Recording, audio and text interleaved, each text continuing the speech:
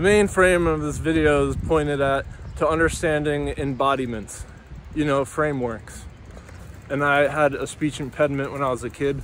I pronounced my R's as W's, and then little did I know that in New England this is commonplace.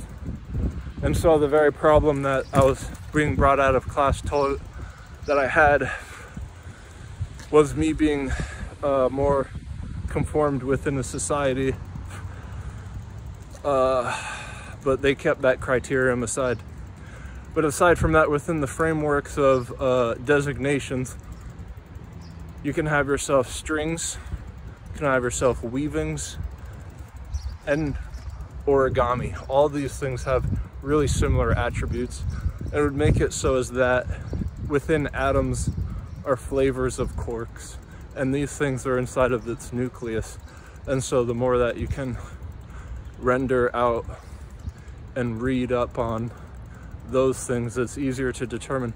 And so it's also easier to determine when things are good as opposed to when things are trying to beat around the bush and be bad. It's easier to spot stuff that sticks out like a sore thumb. It's these things because I not only am a late bloomer, I'm like used to holding off until I know it's safe. Stomp it real quick.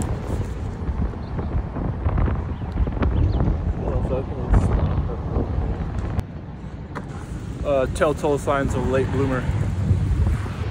The amount of like hair, for example. I'm growed out my hair and didn't cut it in a certain shape early, because if you cut it in a certain shape while it's longer, it'll be more arranged, as opposed to cutting it early in a specific shape and letting it grow out. It's just a better design if you have a clearer format. Lo and behold, did I know I was starting a new job, and for first impressions, having your hair cut above your ears is more preferable because it's more tasteful. Even if you have to wear a hairnet, when you take it off, the cat's out of the bag. I'm a proponent of QED. There's going to be antimatter, and that is, of course, like an annihilation of a really strong property, a cross section, two diagonals,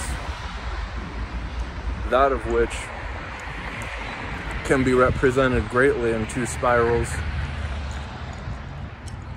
even though it's one component. It has two fixtures, perfect perpendicularity, and that's such good news that like is pertaining to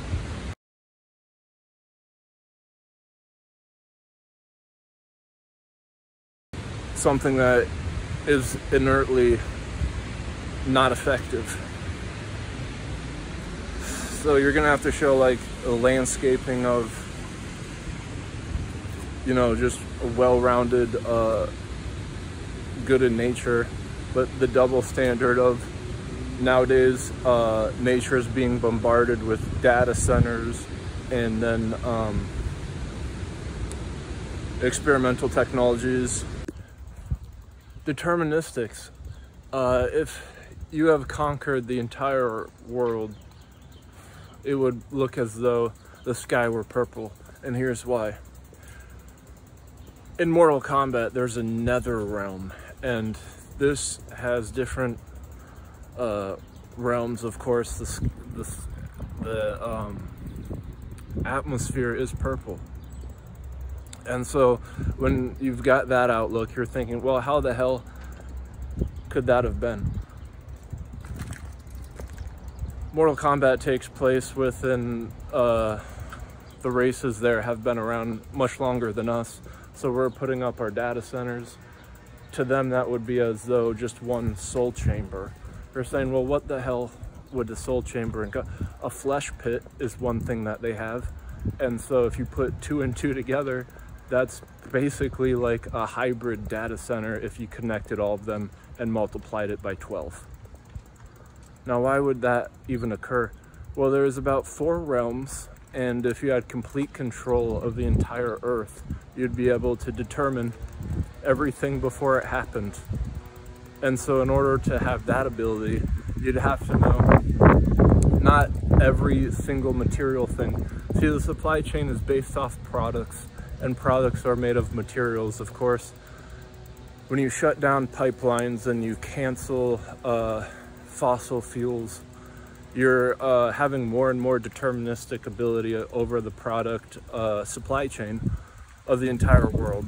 And so when it's fair trade, it's going to be the opposite of shutting stuff down, because you're able to have more randomness, and that's how seeds grow. If you're going to determine like a tree and you're not allowed to see it, if the tree has pine cones, it's going to be planning to spread seeds everywhere. But if it's not a tree yet and it's germinating, and you get the mix up between the spreading of seeds from like conifers, pine cones, to just a germinating seed before the tree is even a full one, well, you would be full of BS. And that's why I'm trying to X out the BS, so the BS gets X'd out. But back to, if you conquered an entire planet, well, you would want to know everything, wouldn't you? The Mr. Smarty Pants, the know-it-all. So you can't have deterministics over all the particles everywhere, because that would be you playing God as knowing the backside of materials. So the best thing you can do up besides that is know all the red and blue shiftings of each particle. You know, when giant things inside the cosmos are moving around, they have a shadow of red or a outlining of blue around it, meaning it's coming to you or going further from you. And if you had a mirror, much like all these low orbiting satellites do, you know, that's what, like a crown in the nether realm, there's a crown, and that crown is able to be of a supercharge. I guess it's like all the satellites together. If they all made one giant mirror, then you would have a shading of green, but then within that green, knowing all the trajectors, red and blue shiftings of any material around the atmosphere. And so red and blue together are purple, and then if you mirror that purple, it would be more transparent. And so that's why the atmosphere in the nether realm would always be purple.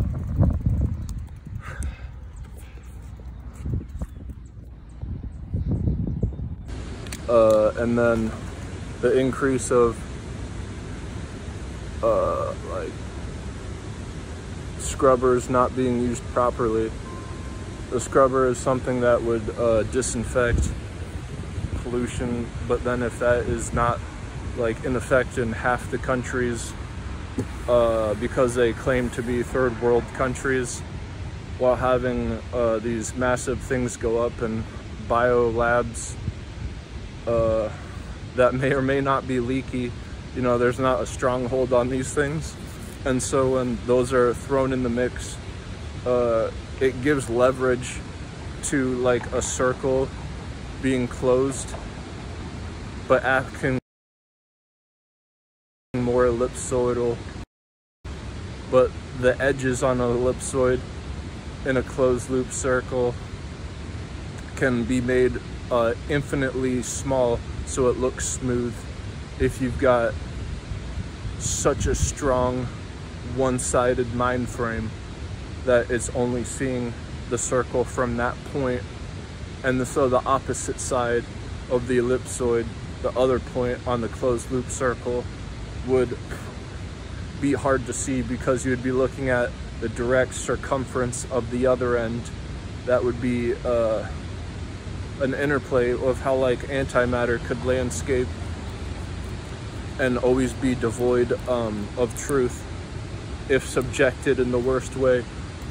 And so the outlining of the entire cosmos, if it had its backside not able to be seen, which is true because we can't see past the cosmic microwave background, but then claiming that you can is the pertaining of that notion.